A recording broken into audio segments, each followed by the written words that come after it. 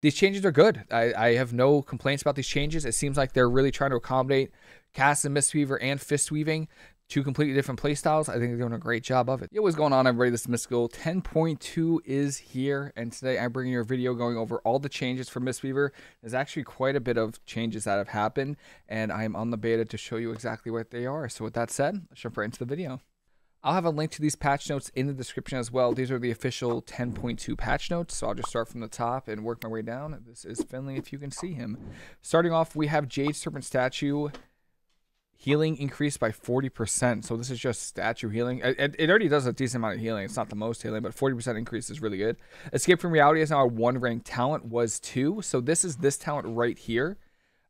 I feel like most people only put 1 talent in it because you just did it for the port, right? You can port and then port again. So this is a really, really good change. This is the reason why I have 1 free point right here. So this is a 1 free point that you get to put somewhere else, which is great. Started build has been updated. That's great. Rising Sun Kick is now granted by default. So before you used to have to put 1 point into Rising Sun Kick. I guess for Mistweaver we don't have to do that. So now we get 2 free points from what we have in 10.1.7. So that's fantastic. I like those changes a lot. You could put those pretty much anywhere. I might actually put it into Fast Feet for more damage in PvP. And I think that'll change the build a little bit. Rising Sun Kick damage increased by 20%. Does not affect in PvP, which is fine for PvP. This is really good for PvE because we're mostly fist weaving anyway. So any damage increase is going to help our healing output. So this is fantastic. This is the big change in 10.2, and that is the Healing Elixir change. Healing Elixir has been redesigned as a passive effect. You consume a Healing Elixir when you drop below 35% health and are not in a CC, instantly healing you for 15% of your max health. You generate 1 Healing Elixir every 30 seconds, stacking up to 2 times. Looks like they made some iterations here too. So Healing Elixir now restores 20% of your max health, was 15, and now it triggers at 40%, was 35%. So that is this talent right here. It also, one thing I noticed as well is that it doesn't specify that you can't be in crowd control in the talent tree. From when I was testing it, you were able to be in CC, which means if you're stunned against a rogue, a warrior, something, these will still proc, which is amazing. So I'm pretty sure I wouldn't trust this right here. I don't know why it says when you're not in crowd control, because I've tested it and you can't, it does proc when you're in crowd control. So that is this right here. Again, this is now a passive. Healing Elixir is no longer a button you press. You can see it on my bar. It is a buff though. Right here. So I have 1 Healing Elixir stored, which will heal for 20% of your max health if brought below 40%. And that's what it is. It's a passive now. There's nothing else to it. Am I a fan of this? Not really. I like having the ability to use my Healing Elixirs when I want to. Is it going to be helpful when, teams swap to me? Yes. It takes a little bit of the skill away though, being able to pre-diffuse, pre-damp and all that. But for the most part, I think this is it's a decent change. And now look, I have two Healing Elixirs stored. And one thing I want to note about this change that I think is very important, it says that you have 1 Healing Elixir every 30 seconds, stacking up to 2 times. If you have 2 stacks of Healing Elixir and 30 seconds goes by, there's going to be a 3rd Healing Elixir waiting. It's just waiting for one to get consumed. And then you automatically have 2 once 1 procs. I hope that makes sense. Yeah, Life Cocoon healing increased by 33%. Not complaining about this at all. I think this is fantastic. Yeah, I'm not complaining. Life Cocoon, in PvE, I've never been asked once in a raid for a Life Cocoon. Yo, can you Life Cocoon me on this mechanic? Never once. In PvP, this is actually massive. This is huge. I know our health pools are going up, but that also affects Life Cocoon. So this Life Cocoon, again, is just going to be our major healing cooldown for PvP and PvE. Life Cocoon can no longer be canceled. I don't know what this means. Canceling Life Cocoon early was sometimes optimal in order to trigger Nourishing Chi. Oh, that's actually kind of neat. That's a good little workaround for getting Nourishing Chi. So Nourishing Chi is this talent right over here. It's one of these right here. When Life Cocoon ends, the hot effect lingers for 10 seconds. That's actually a neat thing that you can do. This is probably a PvE thing, definitely not PvP. We got Soothing Mist healing increased by 40%. We'll take that. Enveloping Mist healing increased by 25%. Okay. Vivify increased by 40%. So these are some pretty good buffs. These are some pretty good buffs just to our flat Vivify healing, our Enveloping Mist, and our Soothing Mist. So this is just for Cast and Mistweaver. This is just a great buff. This one right here, not a fan of this change. Misty Peak's chance to trigger reduced to 2.5/5%, was 5/10%. So this is Misty Peaks right here. it was already not really a used talent, at least in PvP. In PvE, I think you use it sometimes, but it's kind of weird because it's just a really, really big nerf. Because the chance to apply enveloping mist for 2 seconds, it's still 2 seconds no matter the percentage. So I wish that they nerfed the chance, but increased the duration of enveloping mist when it did proc. But I guess they don't want to do that. I don't know. I'm not a fan of this change, though. Kind of sad. I did like Misty Peaks in RBG's Solo Shuffle. Even when I casted Mistweaver in Mythic Plus, I was kind of a fan. So I'm kind of sad about this change. Kind of a sad nerf. Enveloping Breath now heals up to 5 nearby targets with 6. I guess, I don't know, I guess too much AoE healing or something, I guess in PvE. Maybe raids. Enveloping Breath healing decreased by 20%, which is a little sad. Enveloping Breath is pretty strong, though. It's pretty solid, so you know, it is what it is. Invigorating Mist healing increased by 40%, so I'm assuming that's this right here. So that is the Cleave heal from Vivify. This is what makes it so when you have Renewing Mist on people... Oh, I don't have... My beta does not want to change everything. So this is when you have Renewing Mist on people, and you heal somebody else, and it heals them. The Vivify heals everyone with Renewing Mist. So that's a pretty good buff. This is a really nice buff to our spread healing. I always feel like we have really good single target healing in PvP. And then we don't have really that much AoE healing. But then in Mythic Plus, I feel like in raiding, we have AoE healing, but spot healing is kind of rough. So this is good. Vigor Mist healing is now reduced beyond 5 targets. So I guess they don't want you to have more than, you know, insane amount of healing on people that have a ton of Renewing Mist on them. Invigorating Mist healing visual is now visible to the caster. Oh, okay. I'm not going to lie, I thought it was already like that. Oh, that's cool. Okay. So the little green underneath the feet, that's actually kind of cool. I mean, it doesn't change how you play or anything, but it's nice that you actually, it already had kind of like an animation before, but Burst of Life healing increased by 100%. So Burst of Life is this talent right here. When Life Cocoon ends, it bursts and you heal 3 nearby allies. One trick with this talent, if you're playing it and you, let's just say, I mean, most of the time it's mostly for PvP, but if you Life Cocoon yourself and you LOS your teammates, it'll get spread. The bloom of the Burst of Life will only heal you. That's a massive heal. But you don't really use that in PvP. I don't even know if you use it in PvE either. I think Chrysalis is way too strong to give up. Essence Font now heals 5 targets with 6. Essence Font healing increased by 40%, so they're giving us some Essence Font healing. We aren't looking to heavily push Essence Font rotationally in Guardians of the Dream, but it's totally healing up. It has fallen further behind than is comfortable, and it may help Phalein's initial heal feel more impactful. So they just want Essence Font to do more healing. Also, when you Phalanx Stomp, you put out some, Essence Font bolts, and I guess they want that healing to feel impactful. I never really get that feeling when I use Phalanx Stomp. I just use Phalanx Stomp to activate Ancient Teachings. I never really say I'm going to Phalanx Stomp here for for the Essence Font. Very sad nerf here for PvP and PvE in general. This is just a sad nerf for Mistweaver. So Cloud of Focus now increases healing and decreases the mana cost of Vivified Enveloped Mist by 15%, was 20. So that means each stack is going to be 15, 30, 45, as opposed to 20, 40, 60%. This is a very sad nerf. They've made this nerf 3 times now, and they've reverted it every time. So I'm surprised they haven't learned that we kind of need this. This is the crutch of Mistweaver right now, if cast a Mistweaver. So I'm kind of sad that they're making this change. Ancient Teachings increased to 40 yards. This is literally amazing. This is crazy good. So this, one of the downsides of fist weaving was the 30-yard range. You'd kind of miss out on healing in PvE and PvP, or at least in raiding in PvP. And now it's 40 yards. So this is massive for, if you're playing with warlocks that port, mages that blink, boomies that kite. Very, very good. If there's someone running out of the raid for a mechanic, you should still be able to heal them. This is a really good change. Ancient Concordance is now a 1-rank talent. So that is this talent right here.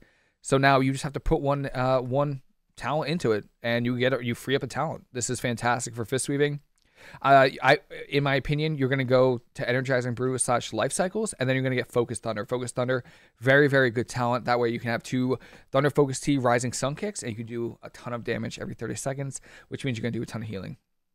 Unison's range now increased to 40 yards, was 15, and it now duplicates 50% of Soothing Mist healing, was 100. Okay, so they buffed the range and nerfed the healing. I've never used Unison once this entire expansion. Maybe someone has a good use for it. I don't, though. And then the second major change is this right here, the Expel Harm change. So Expel Harm right now 10.1 per 7 before 10.2. It was pretty much a small heal. It was basically a healing elixir for yourself and your teammate. Like, you could use, Soothing Mist, Expel Harm, both of you. Fantastic. They have changed that, and they've also changed the talents that go along with it. So the talents, Strength of Spirit, now increases the healing of Expel Harm by up to 30%, was 100%, which is a little unfortunate, but there's other changes. So they buffed the mana cost. They increased the healing of Expel Harm by 550%. Expel Harm now deals damage equal to 25% of the amount healed, was 10%. So that's really good for the damage. It's not going to be a ton, but still insane. Expel Harm's damage range increased to 20 yards, was 80 yards. So this is weird because this does break CC. So if you're in a Mythic Plus PvP and you Expel Harm, there's a chance that it'll break a trap, an incap or something. And now Expel Harm can no longer be cast on allies during Soothing Mist. So that is kind of sad. So what this is, it's just a big heal now. That's essentially what it is. So you kind of want to, let me see if I can get the talent for it. Boom. So we have Strength of Spirit. There's 3 talents that impact the amount of healing that Expel Harm does. The first one is this one right here, which is Vigorous Expulsion. Expel Harm's healing increased by 5%, and Critical Strike chance increased by 15%. So that's one. Strength of Spirit. Expel Harm's healing is increased by up to 30% based on missing health. So you'll do more healing when you're on lower health. And then you also have Profound Rebuttal. Expel Harm's critical healings increased by 15%. So if I drop myself right here, hopefully I don't die. I don't, and I use Expel Harm. I healed for 160,000 Expel Harm just because. And my mastery was 6,000. I don't think I have mastery gear on. No. So if you have a ton of mastery, don't forget Expel Harm is also affected by mastery. So if you are running mastery, it's going to be an even bigger heal than that. It's going to be like close to like a 250k heal. And if you have lower health, you're also going to get more of a heal. So that is crazy. Expel Harm is going to be a little self-heal for you. You can't use it on teammates, but that's okay. Phalanx Stomp initial healing and damage increased by 150%. We felt Phalanx was not impactful enough on its own for how often it's pressed. Yeah, I never, again, like I said before, I never press Phalanx Stomp here and be like, oh, we're safe. You know, you're just pressing it to activate your ancient teachings, essentially. So that's kind of how I feel about it. I don't think this will change much. Calming Presence now reduces damage taken by 6%. Was 3%. Oh, it does not affect PvP. Sad. So I think that's this one right here. Reduces all damage taken by 6%. So I guess, hey, a little 3% buff to Mistweavers in PvE. That's awesome. Bounce Back. So this got crazy buff. Bounce Back now reduces damage taken by 20/40%. Was 10/20%. Triggers when you receive 12% of your max health. Was 20% and lasts an additional 2 seconds. Does not affect PvP. I'm a little sad about it. Doesn't affect PvP. But that's this talent right here. Or here.